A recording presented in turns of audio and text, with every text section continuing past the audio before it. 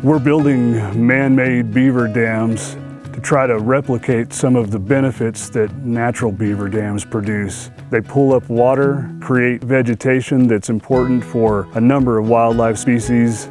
We're doing these beaver dam analogs at Red Canyon Ranch because we can test out some of these ideas, try new things, work out the kinks, and share what we've learned with other ranchers and land managers. Beaver dam analogs are really cool. They're low-tech and relatively low-cost stream restoration tools, and they are meant to mimic a beaver dam. Unfortunately, with a lot of human land use practices and removal of beavers, we don't see many beaver in this area anymore in the western U.S.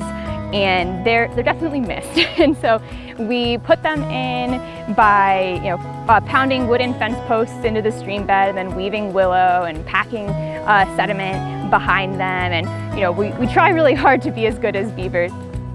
So right now, when we see the really high flows in spring, as we're seeing the snowmelt come through, a lot of that water is just coming right down the stream, and not a lot of it is recharging into local groundwater.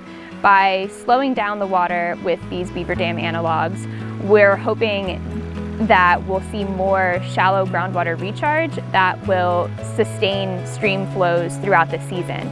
So by the end of the summer, we still have healthy flowing streams.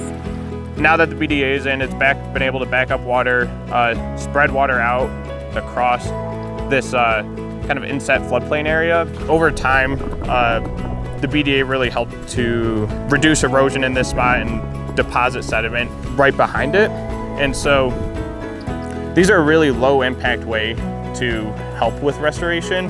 BDAs are really a great way to just kind of help the stream do what it should do. That's in nature's interest, but really that's also in our best interest too.